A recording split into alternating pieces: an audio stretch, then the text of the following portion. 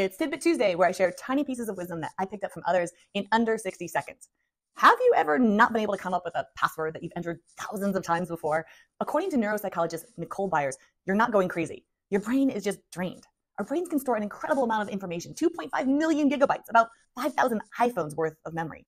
But sometimes, between the energy of ignoring distractions while juggling the competing priorities we have, our brains get to the point of a jam. The neurons trying to solve the problem are basically overwhelmed and lock up, which is why thinking harder about something is really productive. As Dr. Byers is describing this problem, I couldn't help but think about the QWERTY problem. The typewriting layout on your computer was designed in the 19th century to prevent jamming issues in mechanical typewriters by placing frequently used letter pairs widely apart from each other in order to slow down typers. When we're working too fast, our neurons essentially jam like old typewriters. The solution? Use distraction.